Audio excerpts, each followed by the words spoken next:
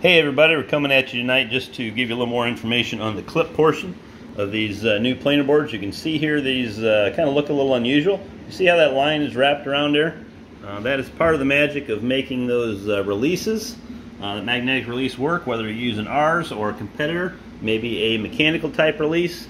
You've got to prevent line slippage, and so that's the whole key, is to make sure that you've got a line loop in between your two clips. And by wrapping those clips, when you get them and play with them, it takes a little bit to get the hang of it, but you will see that that's kind of one of the fundamental things that you need in order to get that magnetic release to work on its own. If that line just draws all the way back and gets tight between point A, point B, there's no room for that magnet to break loose. So just like you would on a regular mechanical release, make sure you get a little line loop in there inside between those clips and wrap it.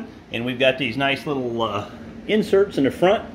I got the extra posts. If you flip the board over, and I'll show you in a separate video, you flip it over, it makes it a whole lot easier to loop that line up there. So hey, there's just a helpful tip from you, help you catch more fish.